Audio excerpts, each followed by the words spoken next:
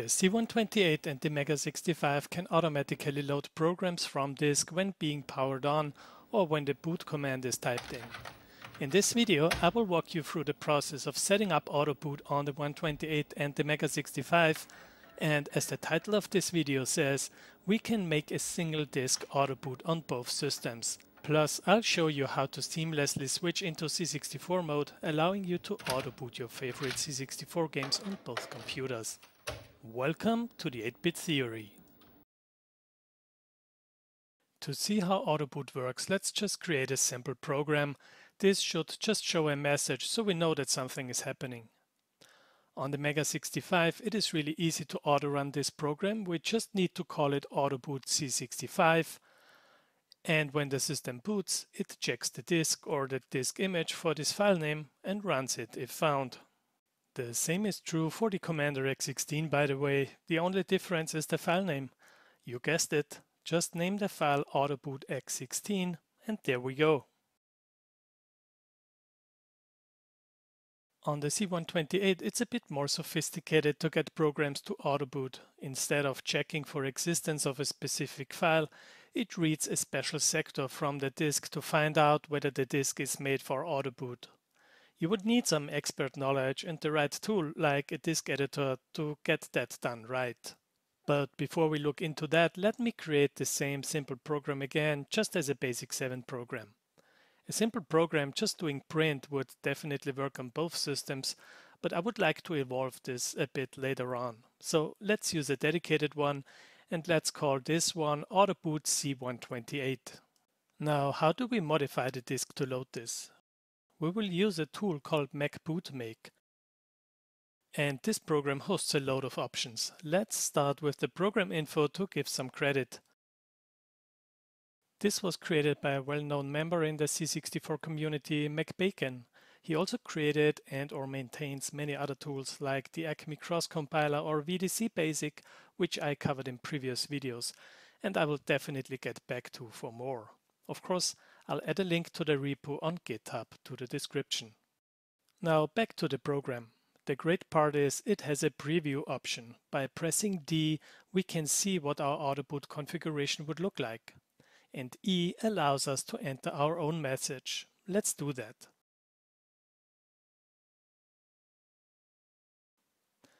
And this is how it looks like. It keeps the word booting and appends our message, including 3 dots. What else do we have? We can specify the drive we want to write Autoboot data to. Then we have the options to store a new boot block or remove an existing one. And down below we finally have all the interesting options. You can define if you want the local character set enabled. I will link to a page that shows all the keyboard layouts in the description.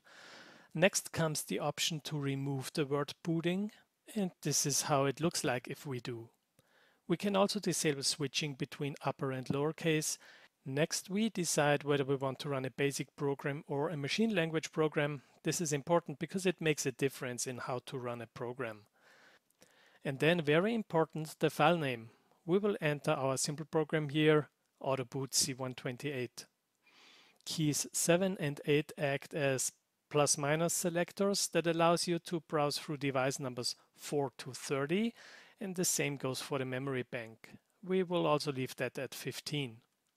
Okay, with that being said, let's write our configuration to disk. We press S for store, and the program logs some interesting information for us. And we're done.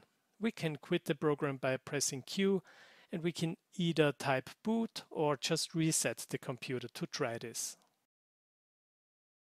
Boot works. Now let's reset the machine. And that also works as expected. When experimenting with this and added more files or modified existing ones after the boot sector was created, I recognized that sometimes the MEGA65 would report a corrupted BAM. When this happened, also Autoboot on the C128 crashed into the monitor. I wasn't exactly able to reproduce what caused the corruption, but I think it's related to manipulating disk images outside of emulators or real machines. If I sticked to copying programs like DraCopy or Maverick, the problem didn't come up. If you find out what the problem is or you just know, please let me know in the comments. Okay, now let's look into booting C64-Games. Did you know that you can also use the Go64 command inside a BASIC program in BASIC 7 and BASIC 65? Let's do that. And let's run it. The bad thing is, everything that comes after that command is lost. It's not kept once C64 mode is active. Of course, it wasn't going to be as easy as that, right?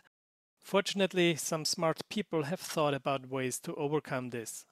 On the MEGA65, there is a tool called EtherLoad that allows to load programs via Ethernet and then switch to Go64 mode if it's a C64 program.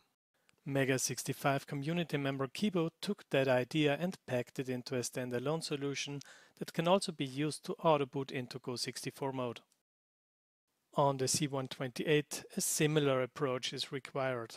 Compute Magazine of October 1986, the year when I started primary school by the way, had a small type-in program that also allowed to seamlessly switch to the C64 mode. It is called 128 Boot 64. Both approaches follow a similar approach from a high-level perspective, but in detail they differ a lot. We just examined the Autoboot concept.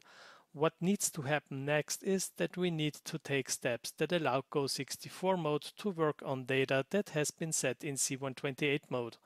So we need to write the data, switch to C64 mode and have the C64 automatically pick up where the C128 or MEGA65 left off. Let's stick to the C128 first. Handing over information from the 128 to C64 mode is done by tricking the 64 mode into thinking that a cartridge is plugged in. When a cartridge is plugged in, certain registers are set and cartridge memory is mapped at hex 8000 into C64 memory. The program 128 Boot 64 does all that. It's a basic program that only pokes a machine language program into memory. I distilled a readable assembly language version out of that. First, it writes all the data into RAM at 8000 hex. That makes the C64 think that a module is plugged in. Then it recreates the reset sequence of the C64. While the C64 is testing all the memory, it does not clear or change it. After the reset sequence is done, the code that is supposedly coming from the cartridge is putting the load command onto the screen, and the return key is put into the keyboard buffer twice. One time for the load command and another time for the run command. This program expects one specific file name to exist on the disk and it will load that. But we can modify this program to use a variable file name, not just a fixed one. And we can even add a menu that allows for selecting a specific file. The machine language program is generated on the fly, so we can make sure the right file name is handed over. Also, we will make sure that the right drive number is provided. The original code is fixed to drive number 8. I will load the game straight up as a showcase that's about 18 kilobytes in size. And the unaccelerated loading time from key press in the menu to execution takes about 42 seconds. With GFIDOS we would be down to about 11 seconds. Summarizing, this approach just makes sure the C64 is executing the right command, but it does not take advantage of the C128's burst mode, for example. Let's look into C64 run on the MEGA65. You can find this program on the Filehost, link in the description. It consists of a couple of lines in BASIC and a machine language program. And this approach does take advantage of the MEGA65's superior loading speed. The machine language that was generated on the fly on the C128 is now a dedicated binary. The basic program reserves some memory for loading the program we want to run, then it loads the machine language helper to hex 42000. Loading the program is done by using bload with the R parameter. R means raw mode. That puts the program into the memory location we defined here. the first 2 bytes of the binary that would usually specify the target address are just interpreted as regular data bytes this way. And after that, it loads the program we want to finally run into the memory area we prepared with the mem command before. The part about the drive number is also worth mentioning. On all Commodore machines, peak 186 gave the address of the last used drive. On the MEGA65, the getlfs kernel function was introduced in ROM version 92398. Checking the ROM version can be done by calling free with parameter -1. So before this ROM version, we can safely assume that the location is still 186, but after that, we can use the kernel function, which puts the right value into the X register. The rreg command puts that into a variable for us. So in case we boot from a device different than 8, this should still work. Finally, the basic program executes the machine language helper, and this works its magic to make sure the program we want to run is in the right memory position, and it maps the C64 ROMs and ports accordingly. As you can see, in Go64 mode, we only see the run command, so the initial loading of the program was done before switching to C64 mode, and it is MEGA65 fast. Let me show the boot process again without pausing this time. Just as on the C128, I added a simple menu with the same programs to choose from. That menu can still be improved, like loading the list of games from a sequential file which both Autoboot programs could read from, for example. But I will leave this to you. Please feel free to extend and enrich this as you see fit. And if you do, please let me know in the comments. I would also like to link to that in the description. I initially thought I would be done with this video at this point. While we couldn't take advantage of burst mode on the C128, I also didn't find any implementations I could reuse. But then, can't we just B-load the binary just as we did on the MEGA65? I did an implementation with B-load. That worked. The downside, the programs loaded can only be 25 kilobytes large, because B-load can write to the end of our basic menu as the lowest address. That's somewhere after 1001 or 7169 decimal. At hex 8000 we need to have our cartridge code, otherwise the C64 mode wouldn't know what we wanted to do. The cartridge code is different now. It has to copy the program to 800 hex and only has to fill the screen with the run command. The load command is not required anymore. Straight up with its 18 kilobytes loads just fine, and with burst mode it only took 9 seconds now versus 42 seconds before. To see if games above 25 kilobyte size really don't work, I will load the game Kaufmannsgilde, that's German for Merchant's-Guild. It has a whopping 51 kilobytes. As you can see, it doesn't. And that might be a constraint for too many games. How could we have more memory available?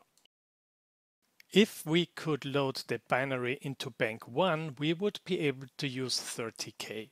Because bank 1 is empty, mostly, but C64 mode can't use bank 1, right? Right. But also, bank selection is not an active part of the C64's reset routine. So, if we switch to bank 1 before resetting into C64 mode, C64 mode will also use bank 1. Of course, without being aware of this fact. So, we need to do two things. First, we will need a modified Go64 routine that switches to bank 1 before going into C64 mode. And again, I found something on the internet, and again written by McBacon. You see, that part is only 16 bytes long. If you're interested in the details, feel free to check the chapter on memory management unit in the book Mapping the Commodore 128 or in the C128's Programmer's Reference Guide. While this was working and we now could load files with 30 kilobytes size, that cartridge code at hex 8000 still was a real blocker. When I reached out to Marco with 1 or 2 questions about his code, he also mentioned that it's possible to do this without the constraints to program size. He did it for the loader of the Digital Talk disc magazine, which German viewers might be familiar with. Make sure to check it out. I will add a link in the description. Instead of doing a hard reset, it's possible to just execute the relevant steps of the reset routine manually. This way C64 ROMs are loaded and so on, but the system doesn't go through a hard reset, and that means that the program in charge on the C128 side will just stay in charge on the C64 side. So no cartridge code at hex 8000 is required at all. On the left we see the code from our previous approach. It loads the program, then the cartridge code, then the custom Go64 code that switches to bank 1 and then calls the reset routine. This is called at the end. And on the right we have the code that's supposed to keep control and works without the regular reset. First we load the custom Go64 code, then we load the program code. Oh, and then I just set everything to black, so maybe the C64 mode initialization isn't so heavy on the screen. At the end we call the custom Go64 routine that does the soft switch without losing control. That Go64 routine becomes larger now. For one, the seamless switch to Go64 mode requires more commands. For another, it now also contains the code for the C64 side, which was in the hex 8000 code before. Okay, let's check Kaufmannsgilde again to see if this really works. By the way, if you have trouble with memory in C64 mode on your 128, try loading some programs this way. And we have a running program.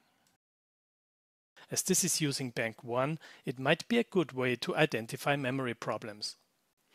All of this is tailored around programs starting at the regular basic start address, so it might not work for every program out there. If you have one of these, you might just want to use the 128 boot 64 way I introduced first.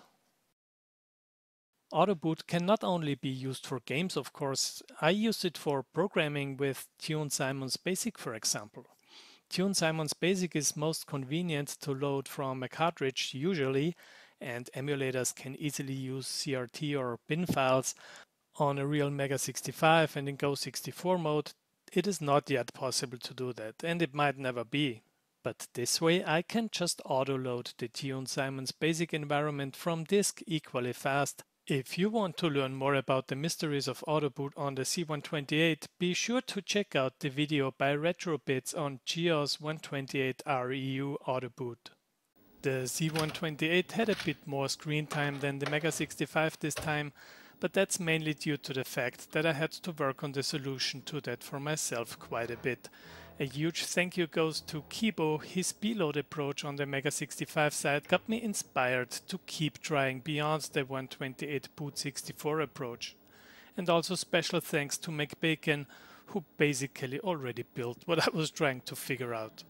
Without you guys, the audience would just have been staring at a blank screen for the last 18 minutes or so, because this video would have been impossible. If you like this video, please subscribe to the channel and enable notifications to not miss the next updates.